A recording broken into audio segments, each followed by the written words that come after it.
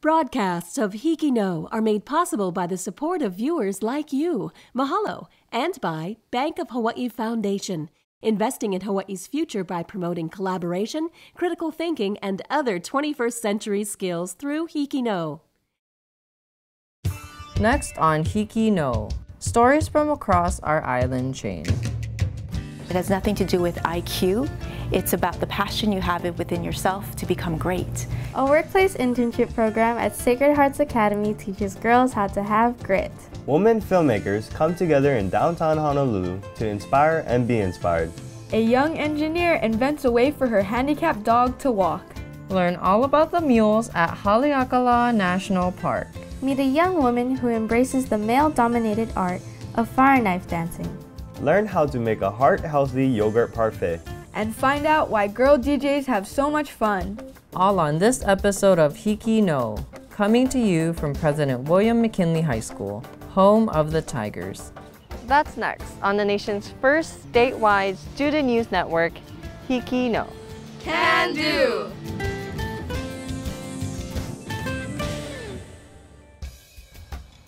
We're here at President William McKinley High School in the center of Honolulu, Oahu, in front of the administration building, which itself has its own historical marks. On the exterior of the building remains bullet holes, most likely from Japanese fighter planes during the attack on Pearl Harbor on December 7, 1941. The Japanese pilots assumed they were targeting the state capitol because of the flagpole, the front lawn, and the appearance of the administrative building. The bullet holes are part of the school's history while also serving as a reminder that the school, even in wartime, endures. Our first story takes us just a few miles from here to Sacred Hearts Academy in Kaimuki, where students show us why, when it comes to planning a career, grit is good. Okay, go to the top row, all the way to the right. Okay, now come down a little bit and go to the left. When Shelby Mattos isn't busy studying, the Sacred Hearts Academy Junior is working hard at the TV news station Hawaii News Now. Push those until you see breaking news pop up. She's part of a mentorship program called Girls Got Grit, which empowers students at the academy to get a head start on becoming leaders in their community. Being in Girls Got Grit allows students to enter a professional business environment, and doing that kind of sets a level of expectations for when we enter the workforce, and it also kind of builds us as businesswomen, and so I feel confident to sell myself and sell something in the future, and so I feel like that will help me in the long run. Students get a taste of what it's like to pursue a career before they enter the workforce. Others have interned at Castle Medical Center and Alexander and Baldwin. They're partnered with mentors, prominent women in the community. They learn about work ethics, about how to write a business proposal, grouping these girls with various companies in the community, and for them to intern at their place of work to see all the different facets and opportunities that that company provides. As Vice President of Saks Fifth Avenue in Hawaii and mother of 2 Sacred Hearts Academy students, Mrs. Shelly Kramer says success all comes down to grit. It has nothing to do with IQ. It's about the passion you have within yourself to become great. And so I thought that that would be an amazing word to use, hence Girls Got Grit. You guys can have a food contest. I want these girls to come out strong, empowered, and feel that they have a network that they can touch. So after they graduate, if there's an opportunity to come home, they know who to connect with and how to come back into the community. Shelby's already putting these lessons to good use, applying the skills she learned at her internship to her activities at school. My favorite part had to be working with news because I'm the news editor for our school's newspaper, so that's kind of where I lie and where my heart is. Just talking with them and writing articles and just doing things that I loved kind of added the heart to it. Shelby's among the first group of girls to kickstart the program. She admits she was scared at first because she did not know what to expect. I applied to Girls Got Grit because I wanted to do something fun and new, and I feel like Girls Got Grit was something no one's ever heard of, and it was terrifying to sign up for it because the initial group had no idea what we were doing, so it was kind of fun to be the first group to do that. Shelby says the program turned out to be one of the most valuable decisions of her high school career. I could see myself working at Hawaii News now because they do so many things and they get to work with all the different departments, and especially because the community here is so loving and caring, and so it was so nice to see that, and I think I would love to enter with that. Shelby learned the true meaning of grit and passion and is now inspired to help other girls discover their grit. I'm going to pass down what I learned from GGG to the next group, and hopefully they'll be able to find as much passion as I have in the program. And it's just such an amazing experience to be able to talk to these professionals and see what they think and what happens in their lives. This is Michaela Lancaster Hoover from Sacred Hearts Academy for HIKI NŌ. HIKI NŌ is now on Instagram. For show updates and a peek behind the scenes, follow us on Instagram at HIKI NŌ Can Do. Our next story comes from Mililani Middle School, where students highlight Hawaii's thriving women filmmaker movement. Mark's Garage in downtown Honolulu is the home of Hawaii Women in Filmmaking. Founded in February of 2011, this devoted group of women has created a safe and creative space dedicated to building a community of women and girls who connect, create, mentor, and inspire other women and girls to explore the world of film. Their mission is to encourage women and girls' work behind the camera and to empower them in making media that matters. What I enjoy the most about it is really to bring people together through film and have the possibility to really create the conditions for women and girls to engage with such a powerful and strong medium, which is film. In line with our missions to put more women and girls behind the camera, last year we launched a pilot project, the Summer Reel Camp for Girls, which is 1 week intensive workshops with girls, where girls learn the art and craft of filmmaking in a very condensed and intense way, but really managing to be exposed to all the ins and outs of filmmaking. Even though it was really intense, it was very energizing because it was just like the excitement all the girls felt, and that they really wanted to learn ways and how to use a camera, how to tell a story very well. I think that was one of the things that kind of made me felt like, oh man, I could do this forever. They were pushed out of their boundaries constantly, and with the same strength each and every time, they will pull it together and make it happen, no matter what. It was different from being inside a classroom because our lessons weren't actually that very long. It was like a few hours, and then right after that we had to plan and go out there and film. So it was like action, and that's it, and you just go with the flow. It was great working with so many different creative minds. I mean, to relate to other girls who want the same as me in this sort of profession, and to work with them was amazing because you get to really see the true nature of filmmaking and how much work and effort goes into it. It's a lot and it's kind of hard, but it's really rewarding, and everything was just amazing about the whole thing. As far as an organization is concerned, I want them to know that they have a space they can always go back to, that they can always bring their ideas, and we will work our best to make that idea happen with them. I also want them to think and believe that they are amazing creative beings, that it's just a matter of having the tool and they can just do it. It's a skill, but ultimately it's really to unleash girls' creativity. This is Caitlin Alvior from Mililani Middle and HIKI NŌ. We're back at President William McKinley High School in Honolulu on the island of Oahu. We are currently inside the McKinley Junior Reserve Officer Training Corps Tiger Battalion. The McKinley JERO-TC unit, established in 1921, is the oldest Hawaii public school unit. And since the beginning, McKinley's JERO-TC has produced great leaders for Hawaii, such as newly inducted Royal Hawaiian Guard member, Mr. Paul Naki.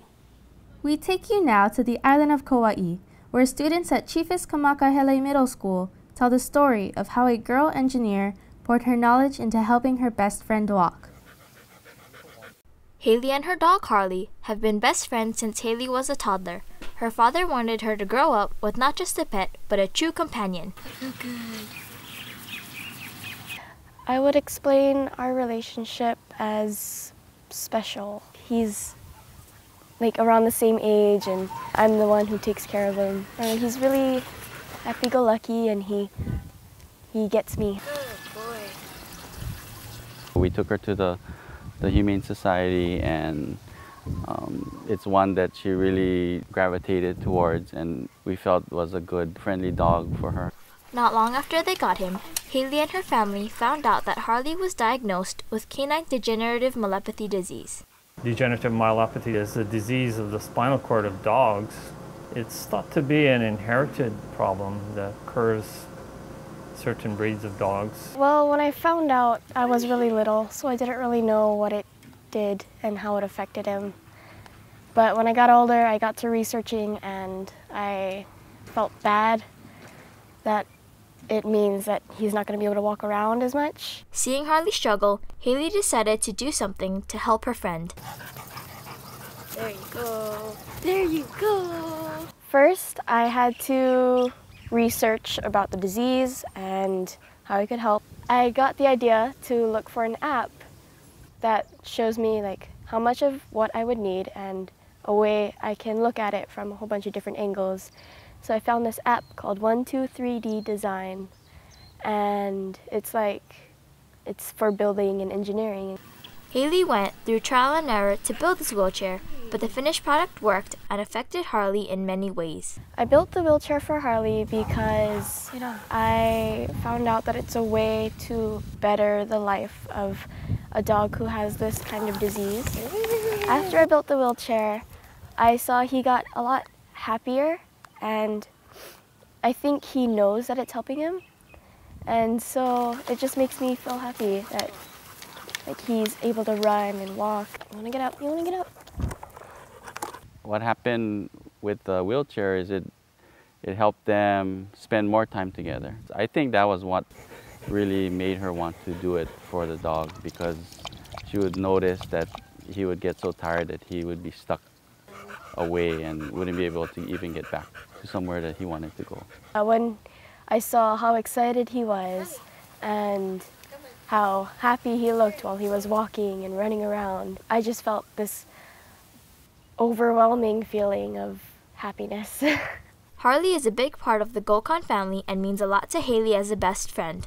Their relationship proves dogs truly are a man's best friend. This is Casey Nakashima from Chiefest Kamakahele Middle School for HIKI NŌ. We're back in the heart of Honolulu, Oahu, on the front steps of President William McKinley High School, where heroes once stood. A plaque was presented on May 15, 1965, to honor those McKinley students who served and died in military action. Today, the plaque is displayed upon the wall of the historic building known as A Building. These heroes who died serving our country represent high honor, courage, and integrity for McKinley High School as they inspire younger generations to strive for greatness in themselves. Our next story takes us to the island of Maui, where students at Seabury Hall Middle School explore the integral role of mules at Haleakala National Park. Haleakala National Park on Maui has been using mules since the 1930s. The crater was designated as a national park in 1916, and it is protected by the Federal Wilderness Act, which states, "An area where the earth and its community of life are untrammeled by man. There shall be no temporary road, no use of motor vehicles, no landing of aircraft." Well, we use mules here in Haleakala because Haleakala is a designated wilderness, so in general there's a restriction. There's no motorized vehicles, motorized equipment period allowed. During the 1930s, the trail system and the wilderness cabins were constructed by the Civilian Conservation Corps. The mules carried all of the lumber and all of the food and supplies for the crews that built the cabins and the trails. Almost a century later, Michael McKinnon, the current animal caretaker, is preparing to lead his mules into the crater on a 28-mile round-trip journey. What do you say, Lefty? He and his co-workers are packing supplies to maintain the cabin and assist in conservation projects. Like I can pack lumber, I can pack plants, anything you can throw at me up to a certain point, I can get in there on the backs of the mules somehow. If you want me to take something into the backcountry for you, I'm going to do it. I can cruise in there faster than you can hike. My riding mule, Jake, will move out about 4 miles an hour. Hup, mule, hup. Good boy, Jake. Get up, mules. Get up, Toby. Get up, Jake.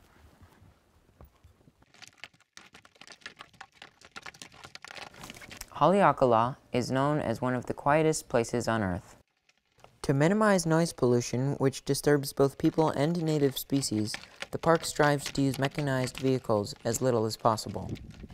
Upon arriving at each cabin, there is work to be done, unloading supplies such as gas tanks and wood, and assisting other park workers in the rat eradication program.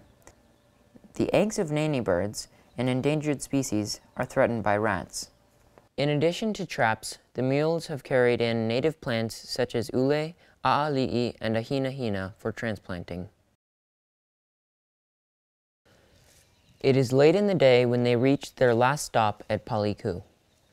The dependable mules have once again brought the supplies safely and quietly into the crater. The following day, they make the long journey back across the crater, then up Halemau Trail, then back to base camp. This is Ines Asher from Seabury Hall Middle School for HIKI NŌ. Next, from the Big Island of Hawaii, students at Hilo Intermediate School show us how to make a refreshing and healthy snack. Today's classes were so hard. I know, I'm starved. I didn't even get to eat lunch today. When kids get home from school, the first thing they do is eat snacks like chips, cookies, and soda. These snacks have lots of calories that are not good for you.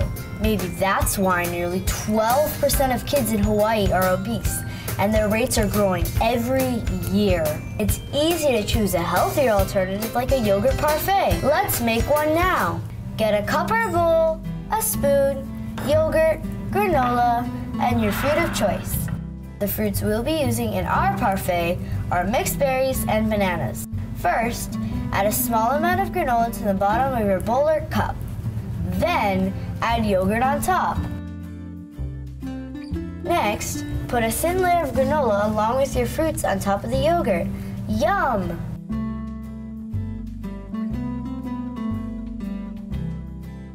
Now that you know how easy it is to create this healthy after-school snack, you can share it with family and friends. This is Keokina Freitas from Hilo Intermediate School for HIKI NŌ. Our next story takes us to Kapa'a Middle School on the island of Kauai, where a young girl bonds with her brothers as they teach her the ins and outs of a traditionally male-dominated art form. Kaylin Drake, the only female fire knife dancer on Kauai, shares her family's tradition while enduring the heat of her scalding baton. I enjoy doing fire knife dancing because I get to practice my Samoan culture. My brothers and my family from Oahu got me into fire knife dancing. Nowadays, fire knife dancing is used for entertainment purposes.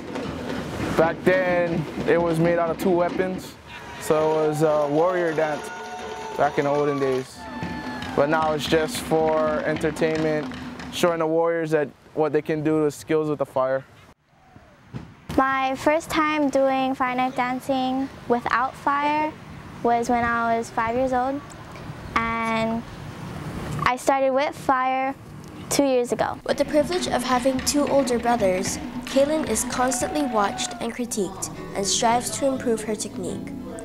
Going against tradition, this princess proves that girls can also take the heat.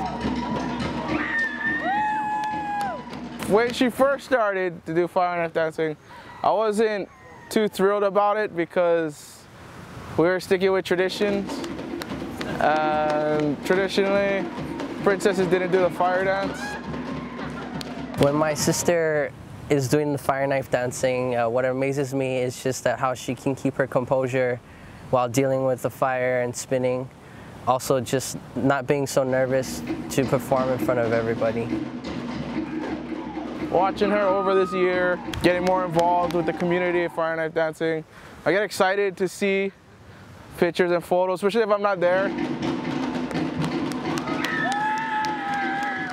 Though fire knife dancing may appear really fun, It can also be very dangerous. Before, when I first started with fire, I kept getting burned and getting hurt, and I wasn't really used to it. But now, I don't really get burned a lot, and I'm starting to learn more tricks and stunts and cool stuff that people would get more interested in. Kaylin's older brothers have been fire knife dancing since their elementary school years. They have passed on their skills to Kaylin, just as they were taught by their elders. When my sister becomes my age, I think she will become as good, maybe even better than me if she keeps practicing. I do think of passing it down to the next generation to keep the culture going and the tradition. This is Haley Gokan from Kapa'a Middle School for HIKI NŌ. We're back at President William McKinley High School, part of the Black and Gold in the city of Honolulu, Hawaii. Through a bond drive for the military, students raised over $300,000 to purchase a B-24 Liberator bomber for World War II. Today, this amount would be equivalent to more than $4 million.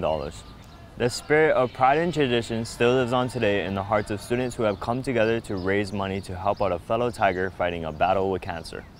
Our final story takes us to the windward side of Oahu, where students at King Intermediate School spin a story about a girl who found her calling, at least for now.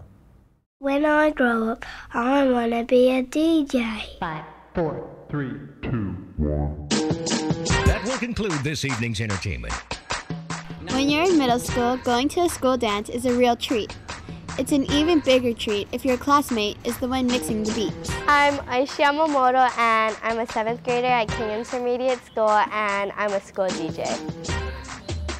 I wasn't actually planning to start DJing, but I took a summer school course, and I took this media class.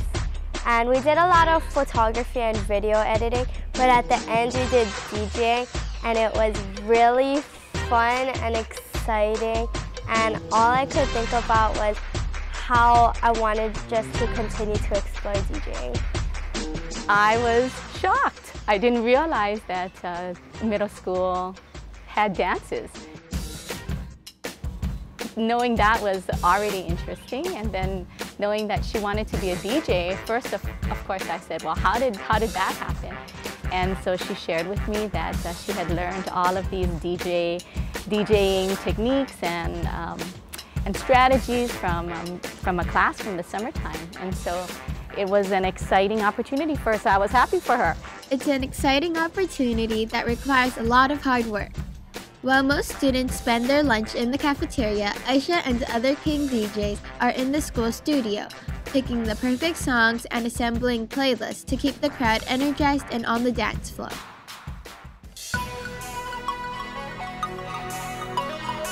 What I enjoy most about DJing school dances are being able to see how the crowd responds and reacts to my DJing.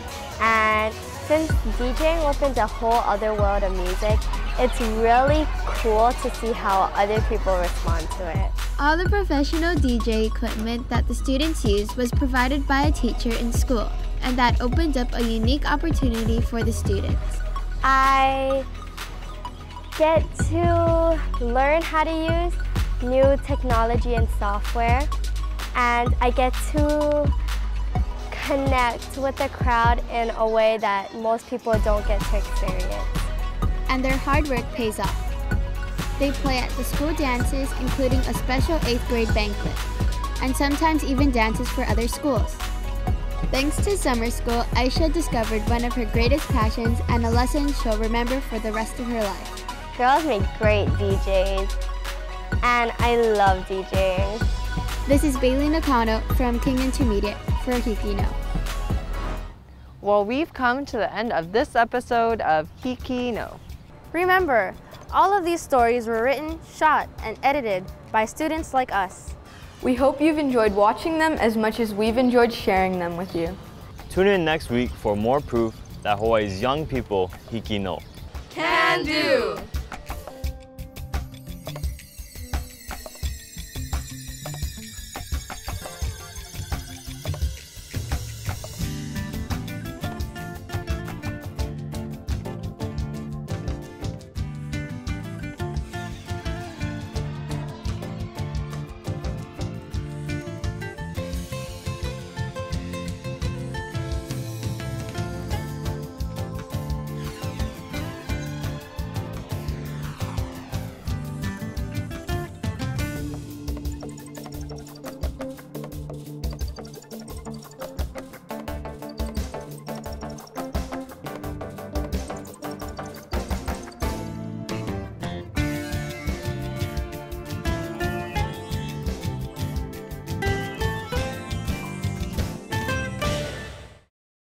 Broadcasts of HIKI NŌ are made possible by the support of viewers like you, mahalo, and by Bank of Hawaii Foundation, investing in Hawaii's future by promoting collaboration, critical thinking, and other 21st century skills through HIKI NŌ.